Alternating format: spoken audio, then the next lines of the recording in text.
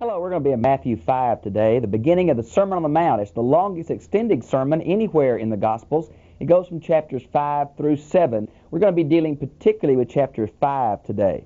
Now, the Sermon on the Mount has been a great source of blessing and a great controversy. The ideal is so high that men say, well, we can't keep that. I see the Sermon on the Mount somewhat like the Ten Commandments in this sense.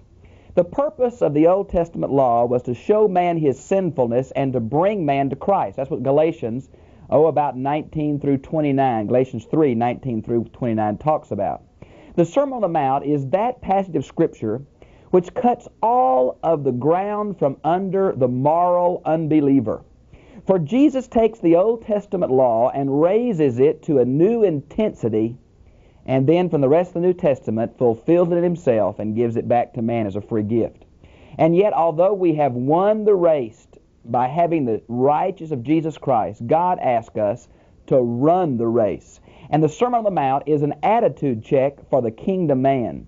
Many people, because of the parallel in Luke chapter 6, think it's the ordination sermon for the 12 apostles, and that may be very true. When I preached on this a few years ago, I called it the psychological profile of a kingdom man. And I think we have to realize that this is not, in a sense, a set of rules that we are to follow. It is the ultimate kingdom ethic, but it is primarily in the area of attitudes and motives instead of a nitpicking literalism. For Jesus is going to do some of the things he says not to do in this context, like call someone a fool or later Paul will swear. So it's not meant to be taken dogmatically, literally. It's meant to check our attitude toward God, our openness, our willingness to see even the highest ideal and to move toward it. Maybe not ever grasp it, but to move toward it in love. And that, I think, is the context. Now let's look, if we could. There's an obvious relationship between Matthew 5 and Luke 6. I think it's two eyewitness accounts. Luke 6 is obviously different. It has several beatitudes, then it has several curses. It's on the plain instead of on the mountain. And so I think there's some obvious differences, but I think that really gives us a sense of the genuineness of the eyewitness accounts of the gospel. We must remember that all of these men wrote for a particular group and a particular purpose. Matthew, writing to Jews, records much more about the Jewish law than Luke does writing to Gentiles. And so I think when you see that, there's not a contradiction, but a complementary relationship. When he saw the crowds, his motive for teaching was his love for the people. He saw them as sheep without a shepherd, hurt without a physician, and he wanted to minister to them. And so he really kills two birds with one stone. The sermon is given to the disciples, but a larger group heard it. I kind of see it here, if I could put both these together. Jesus was up on the mountain praying all night about choosing the 12, we learned from Luke. He came down from the mountain because the crowds that had gathered to hear him teach and mostly to have him heal their loved ones and friends, and to have some, at least Jewish leader, accept him as being worthy.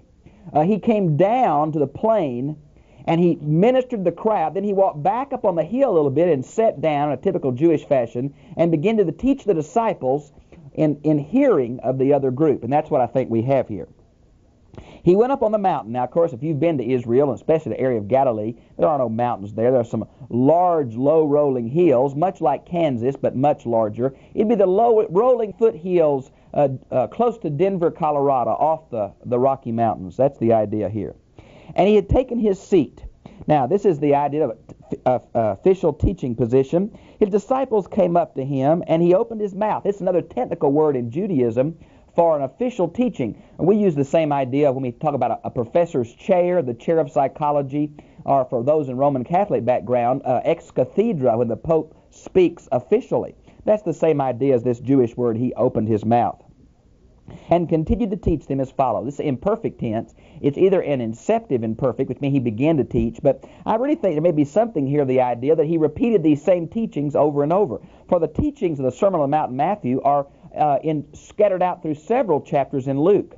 I really think Jesus used the same teaching illustrations, sometimes in different settings for different purposes, and that's why it's hard sometimes in the Gospels to run the parallels. Now, Blessed. This is the word that means happy. Jesus is really going to tell us what true happiness is. This is very similar to the discussion in the first 3 chapters of Ecclesiastes, but really it parallels the Psalms used, like Psalms 1. Bless the man who. And there is no verb through here. It's all that emphatic expletive. Blessed, happy are you. Now it's going to seem diametrically paradoxical to what our culture says happiness is. And there may be some real truth in that because, I remember when God said, my ways are high above your ways. God's game plan is so different than man's game plan. God's standard of judging is so different than man's standard of judging. And we see some of that in the paradox. Now, Jesus was talking to the poorer people. The religious leaders had already begun to reject him and turn away from him. And he knew he was talking to those who didn't have the things of the world, the degrees of the world, the respect of the world. And maybe this is to them. I really think Matthew is the more fuller account because it explains what he's saying. And I think it's a stepping stone of how someone enters the kingdom of God and how they mature in the kingdom of God. Okay? Blessed are those who feel poor in spiritual things, or poor in spirit. Now, there's no blessing to being poor. This has been misinterpreted from Luke 6 as saying poverty is a more spiritual condition than wealth. Well, that is not true. We have many wealthy people in the New Testament, Nicodemus, Joseph of Arimathea, the rich young ruler, many other ones who came to Jesus. Now, we have to realize that wealth is not the problem. It's the priority of wealth. It's the love of money is the root of all evil. And so we need to realize that poverty is not a better condition, just like celibacy is not a better condition than marriage. It's the attitude of the heart that's crucial. Now, notice where it says, in spiritual things. Some think this means that we're willing to acknowledge our spiritual bankruptcy. And I think that's the place we all have to begin. There is no good news until the bad news comes. And the bad news is that we're not right with God. And we can't be right with God with any effort that we have. And when we do our very best, we still can't meet the standard of God in Christ. And that's the requirement. God himself is the standard. That's where the word righteousness or just comes from, a measuring reed. And the standard of that measuring is God himself. Now, the poor in spirit, for theirs is the kingdom of heaven. Now, I want to say to you that this spiritual bankruptcy, you may want to see 2 Corinthians 12:9 for the idea that we don't have any sufficiency without Christ, but in him we have full sufficiency. Now, the word kingdom of heaven here is a characteristic of Matthew. Mark and Luke use the term the kingdom of God. Now, Mark, writing to Romans, Luke, writing to Gentiles, was not nervous about the name of God. But Matthew, writing to Jews, used a circumlocation like the heaven or the throne of God instead of saying God himself. The Jews were nervous about using the name of God. So Matthew uses the kingdom of heaven. But they are synonymous, as any parallel of the Gospels will show you. Okay? The kingdom of heaven belongs to them. Here's the second one. Blessed are those who mourn, for they shall be comforted. Now, this is a strong word for mourning. It's used of grief over someone's death. It's a very strong word, one of the strongest in the Greek language. Those who truly mourn. Now, we're not talking about, I don't think, mourning about anything that we've lost. But this is the idea of those who sense their own inadequacy, who sense their own sin. When they come to the gospel, not only are they going to be comforted, the idea here is they're going to be fully accepted. They're going to be forgiven. They're going to be brought into the family of God. And that seems to be the meaning of this stair step of spiritual truth in the Beatitudes. Look at the next one. Blessed are the lowly in mind. This is the word meek. The word meek was not a popular nor positive word in the Greek language. It was a word that meant sniveling, cowardly, weak. Now, Jesus took this word meek and brought it to a brand new level. It really means domesticated strength. It's used not of breaking an animal's spirit, but of controlling his strength. And that's what the word meek is used of Jesus in Matthew 11:29. Blessed are the meek, for they shall possess the land. The idea of inherit the land. You might want to see Psalms 37:11. It's the idea that God's going to put all this right one day, and that God's kind of people are lowly-minded people. They don't think more of themselves than they ought. They don't compare themselves with others. They just take the strengths that God gives them and use them in the lives of other people, and they repent of their weaknesses in an ongoing way. And so that's the idea here, I think. Blessed are those who hunger and thirst for being and doing right, for they shall be completely satisfied. Now, this is hunger and thirst. Now, it's hard for us in America to understand that. We've never hungered and thirsted for anything. But in countries where there is a lack of water, where there is a lack of food, I want to tell you, this is a strong term. It reminds me of Psalms 42:1. As the hart panteth after the water brook, so does my heart pant after thee, O God. Do you have that longing to know God? That nothing in your life will satisfy the deepest desires of your heart? Not even God's gifts can compare to God Himself.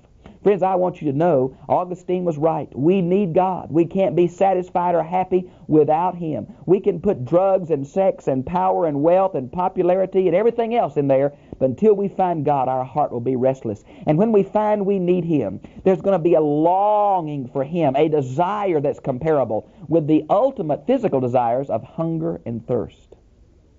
Boy, the word satisfied here is the word gorged. It's used of fattening cattle.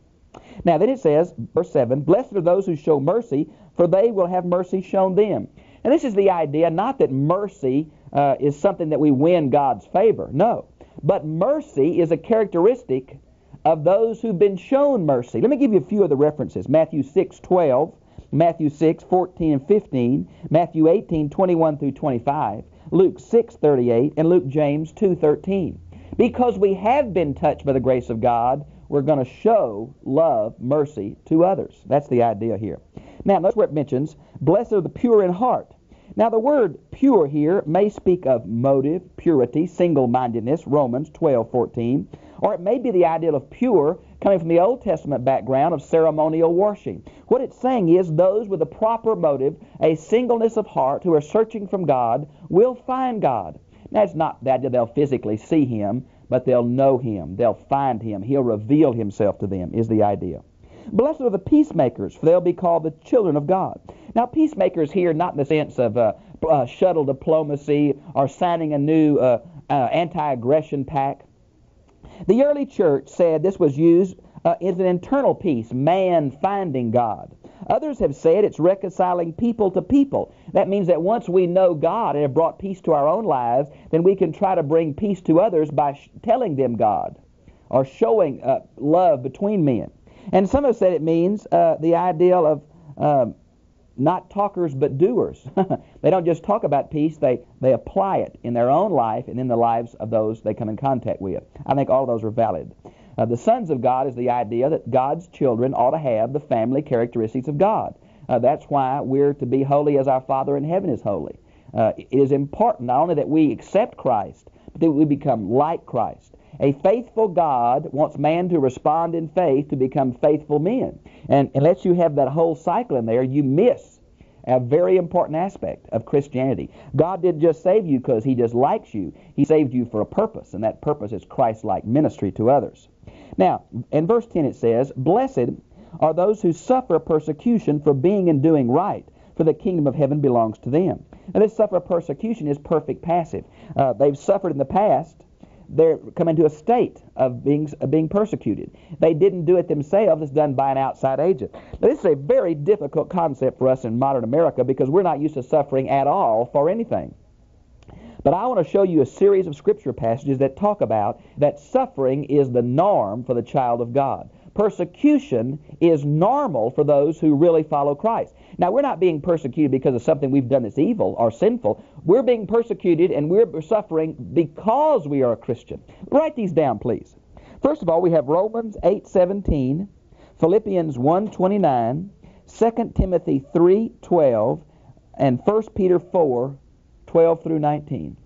We need to hear that. Suffering is not a sign of God's displeasure. Hebrews even says that Jesus was perfected by the things that He suffered. Suffering has a place in our life.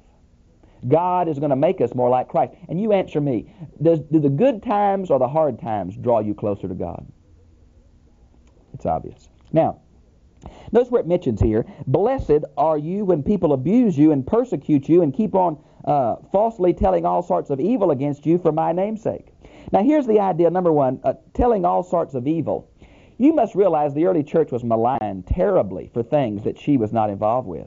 Matter of fact, she was accused of being a cannibal because of the Lord's Supper. She was accused of being incestuous because of talking about love for other men. She was accused of being treasonous because she would not fight in the army.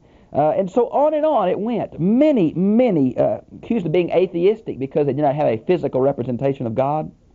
Now, all of those false accusations came because they were believers. Now, when it says here, let's see, all sorts of evil for my sake, keep on rejoicing and leaping for ecstasy. These are both present imperatives. This reminds me somewhat of Acts 5:41, where Peter and John rejoice at being beaten at the Sanhedrin, and also Acts 16:25, where Paul and Silas at midnight in jail begin to sing praises to God. I want to tell you, the greatest testimony there is not when things are going well, saying, "Oh, I love Jesus," but when the roof has caved in, when the dark has come, when the problems surround us so thick we can't seem to see any way out. That's when faith in God has a shining light that the world will notice.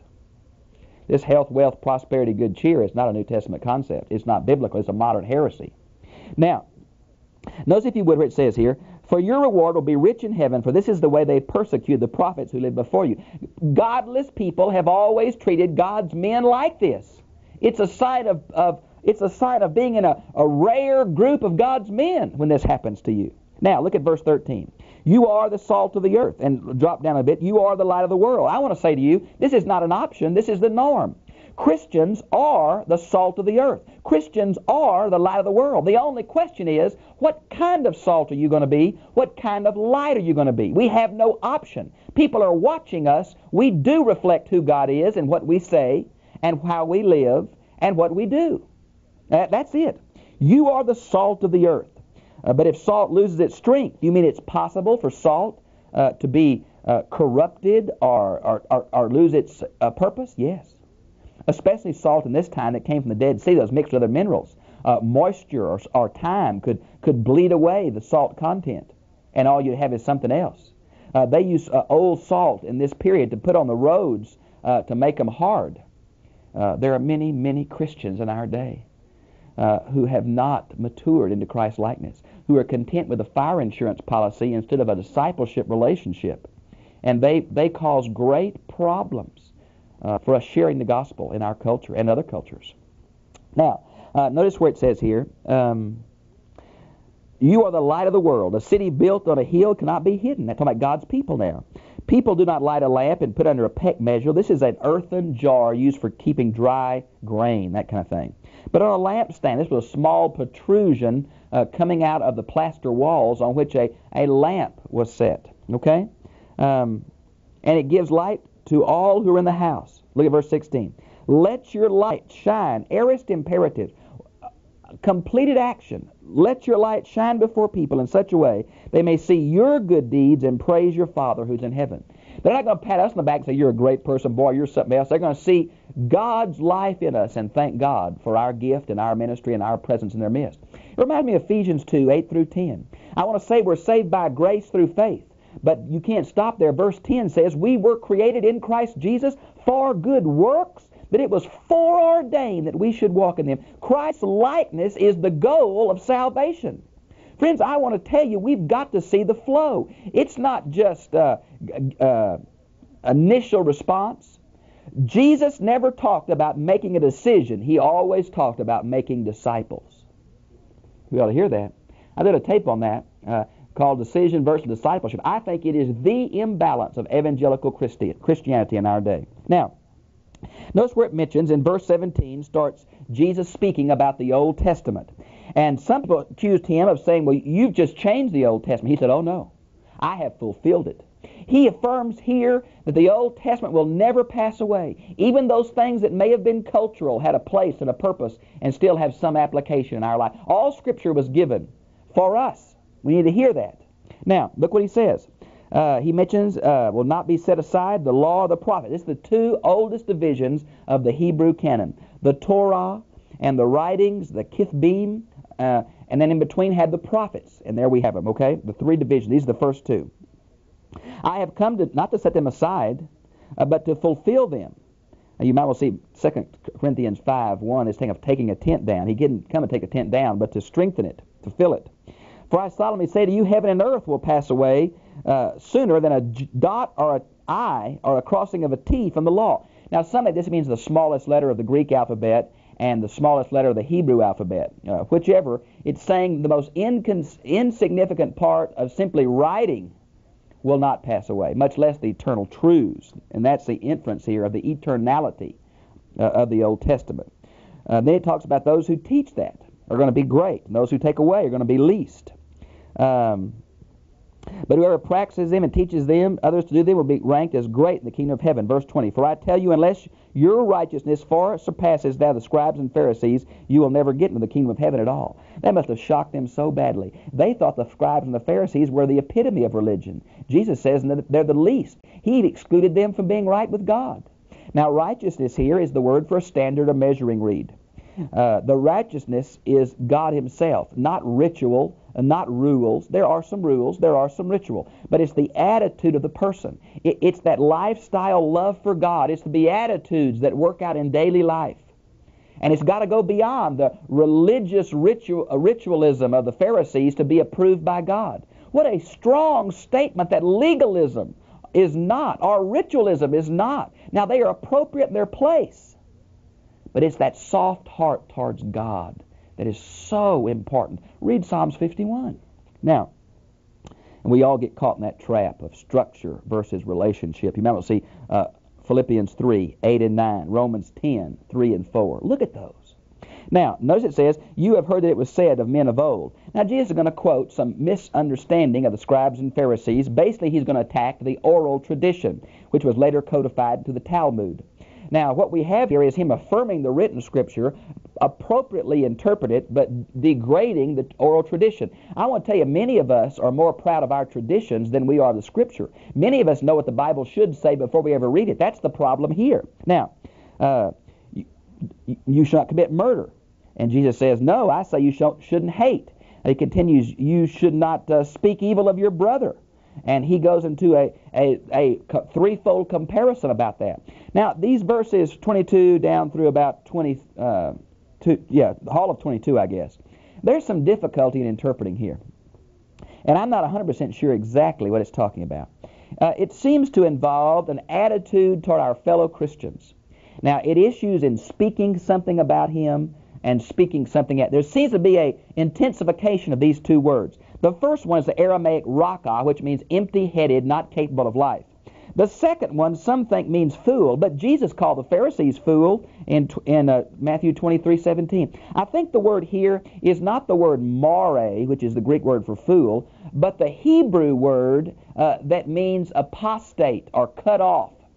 Now, if that's true, it's saying you who consign others to hell are going to be consigned to hell yourself. Now, that seems to be the Aramaic background of this.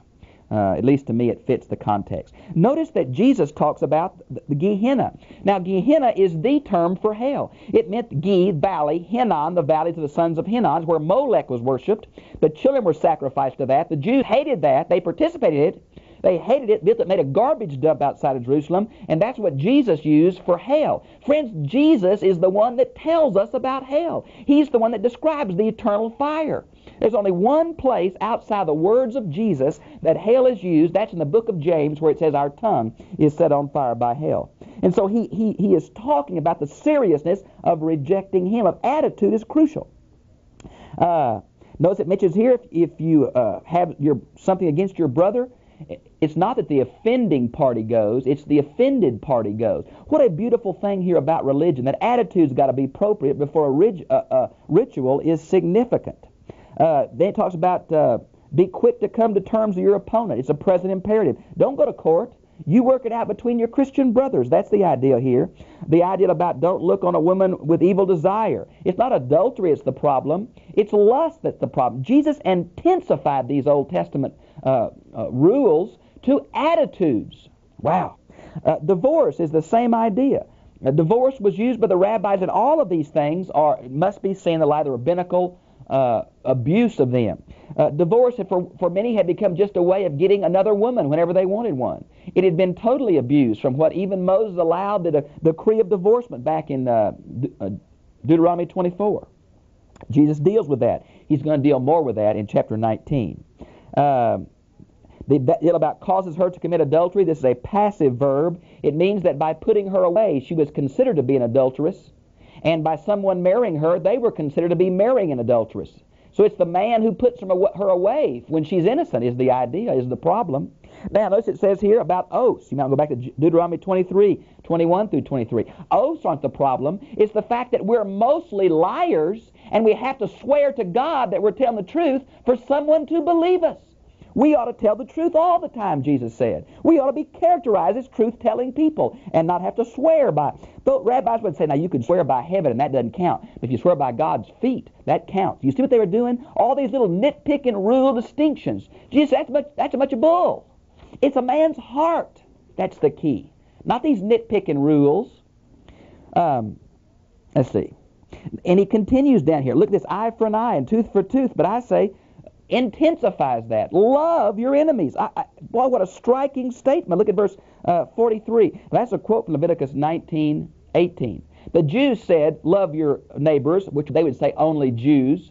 And the inference was, in their teachings, hate everybody else. Jesus says, no.